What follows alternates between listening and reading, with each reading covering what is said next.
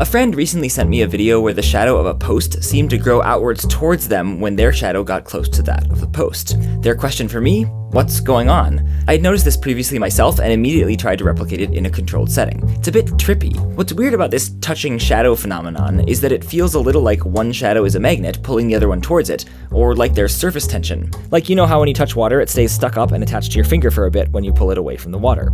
Except shadows don't have surface tension, and they aren't magnetic. Before I get to the explanation, here are a few more cool examples where the same phenomenon happens, except instead of shadows, it's out-of-focus objects in an image. You can literally see this with your own eyes if you focus on something far away and hold a finger in front of your hand. The hand seems to grow outwards towards the finger. But if I hold my finger behind my hand, it's the finger that seems to grow outwards. At first I wondered if perhaps this phenomenon has something to do with the wave nature of light, diffraction and interference and all that, but it's actually much more straightforward. It's just simple, if slightly counterintuitive, geometry.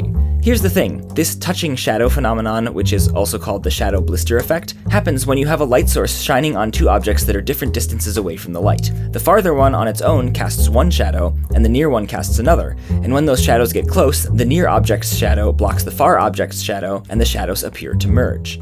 But it gets interesting if the light source isn't a point, but has actual size, because then the different parts of the light source cast slightly different shadows, which overlap and combine to create a blurred shadow. You can see this if I turn on first one light, then another, then another. Multiple shadows blur together into one blurry shadow. The core dark part of a shadow is where light from everywhere on the light source is being blocked.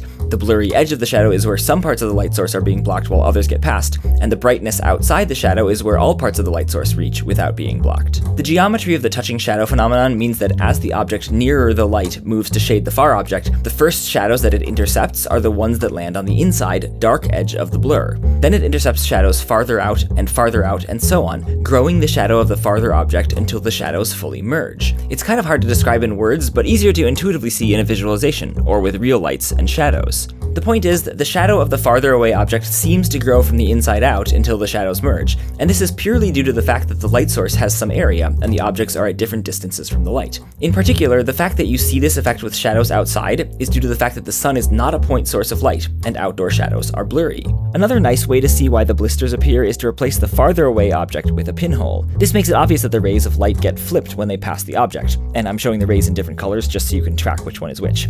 So, when a nearer object moves to block the light, the shadow is blocked in reverse. This is the blister on the opposite shadow. Essentially the same blistering happens with a camera or your eye, except that the effect is due to the size of the lens opening rather than the size of the light source. The rays from a point source of light get focused by a lens down to a point and then diverge again. So if you put the image sensor or your retina just in front of or behind that point, the image of the point light source becomes spread out into a circle. This is the source of bokeh in a blurry image.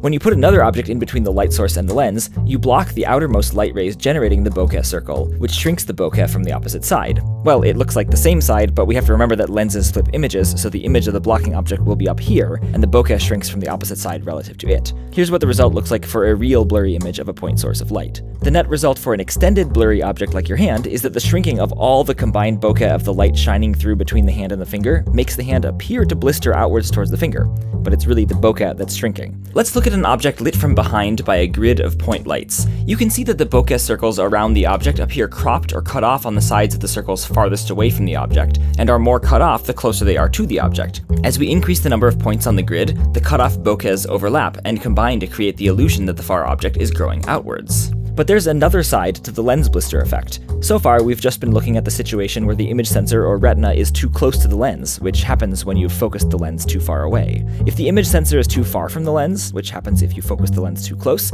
then a point source still spreads out into a circular bokeh, but now when you block the light, the bokeh shrinks in the same direction as the blocking, which you can see in this blurry image. In fact, if you put a funny shape in front of the lens, you can see the shape normally in the far bokeh and inverted in the near bokeh. The net result for a normal extended blurry object like a hand is that the shrinking bokeh makes your closer finger seem to blister outwards towards the hand. Except, how can the finger be growing? The farther away hand can't do anything to block or affect the light from your finger reaching the lens. It's your finger that's blocking the light. Another demo with colored textbooks reveals the explanation. Even though the nearer green textbook appears to blister outwards, the blister has the orange color of the more distant textbook.